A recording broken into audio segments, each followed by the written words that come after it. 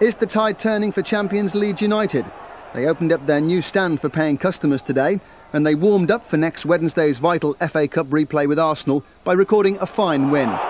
Gary Speed set up new signing Frank Strandli for a debut goal 11 minutes after the Norwegian came on as a substitute. Leeds ahead with 20 minutes to go. Middlesbrough can point to a couple of penalty appeals that were turned down in the first half, but a goal created by Dorigo, Speed and Strachan for David Batty sealed their fate today. In the dying seconds, Chris White's presence at the near post resulted in Chris Fairclough scoring Leeds' third goal.